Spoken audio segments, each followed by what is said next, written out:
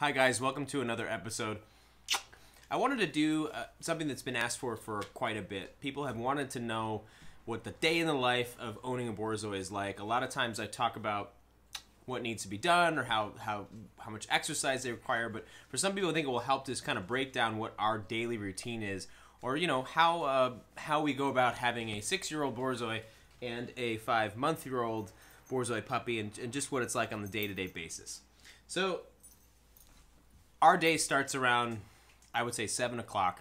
That's when we have our first bathroom break. So we'll get up, we'll take Esper and Aura down, they'll do their business, and we'll come back upstairs, and usually both of them, especially Esper, like to nap after their first pees and poops.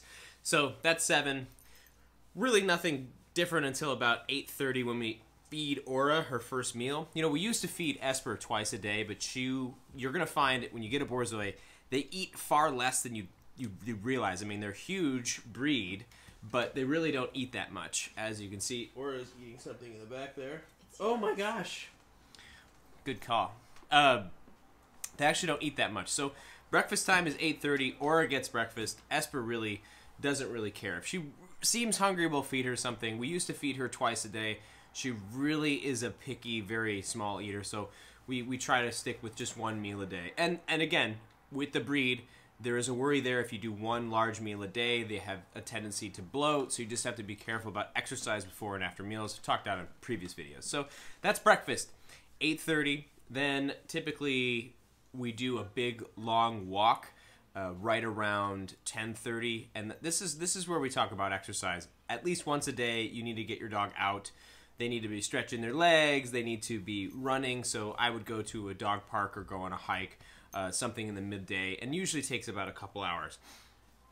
This is a typical day for us, and I tend to work nights, and my wife tends to work a typical 9 to 5. So this is kind of how we work the routine. So 10 o'clock, 10:30 to 12:30, we do long hike and exercise, and then we come back, and they're probably pretty tuckered out.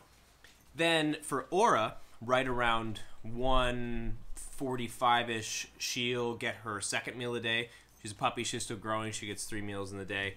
And then she'll go in the crate for a few hours waiting for my wife to come home. So from 1:45-ish to about 5 o'clock, she will be in her crate. And Esper will just be sleeping in the house. She has no problem being alone for biting me many hours. Oh no! Oh god!